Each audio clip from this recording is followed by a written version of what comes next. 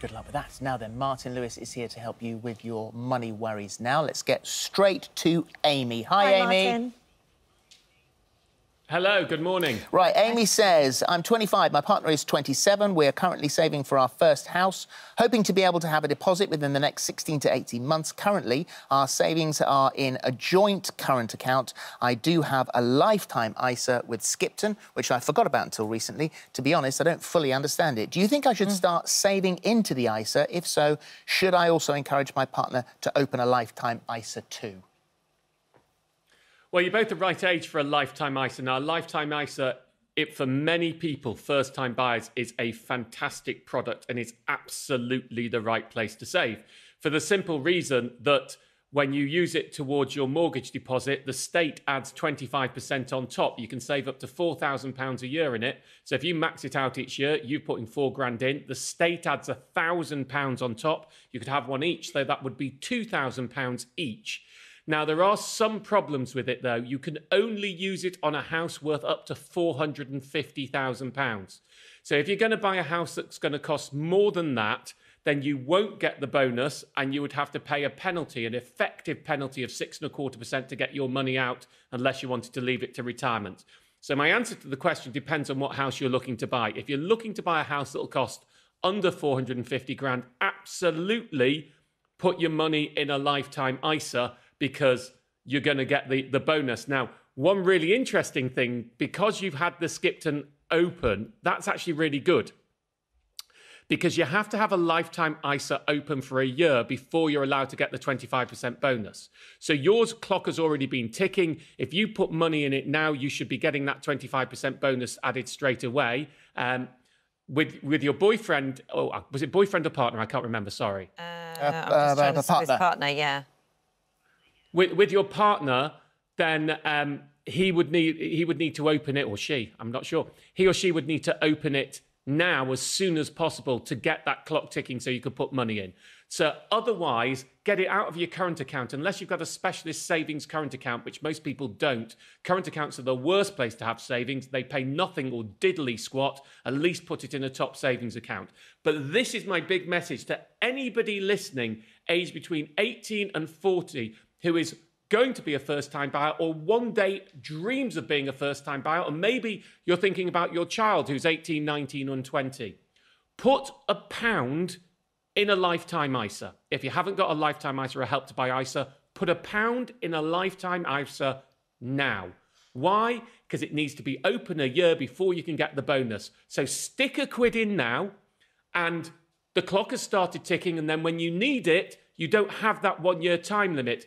And if the worst comes to the worst, I'm very sorry, I will have lost you about 6.25p, because if you wanted to take your money out, that's the penalty that you would pay. But I think 6.25p gamble is worth it, so that you've got a facility that could add £1,000 a year to your savings as a first-time buyer. So if there's a parent watching this and you've got an 18 or 19-year-old, just tell them to get £1 in a lifetime ISA. Moneybox is the best pair on the market at the moment. That just starts the facility, bing, and then you've got the money ready to get that bonus when you need it sooner. Yeah, very good advice. I hope that helps, Amy. Tenny says, I am under the weekly income threshold of £214.60, but when I called the helpline, I was told very abruptly that Martin Lewis was wrong. Oh, that's a brave person. And that I need to be in receipt of attendance allowance, which I'm in the process of applying for and waiting for the forms to come through. I'm so confused. So this is about pension credit. What's the confusion here? Pension credit. That is a very, very annoying message to get. Yeah. And I will explain it again. I think there is a confusion here, but I'm also very unhappy to hear what the pension credit hotline has said. So let me try and explain. Pension credit is a top-up to your income if you are a state pensioner on a low income. Now, for most people, it will top up your total income, and that's income not just from the state pension, from other things too, to £203 a week. But in some circumstances, and they are complicated, such as carer's responsibility, disabilities, attendance allowance, you can earn more than £203 a week as a single state pensioner and get pension credit. So I have a rule of thumb, and my rule of thumb is if you've got total weekly income of under £220, it is worth checking whether you're entitled to pension credit. That's what I always say. I don't say you're going to get it. I say that's when it's worth checking. And if you are a pensioner couple with income under £320, it is worth checking. Now, you check by using the calculator online or you call the pension credit hotline. And the pension credit hotline is meant to be there, a friendly service to tell you whether or not you're entitled.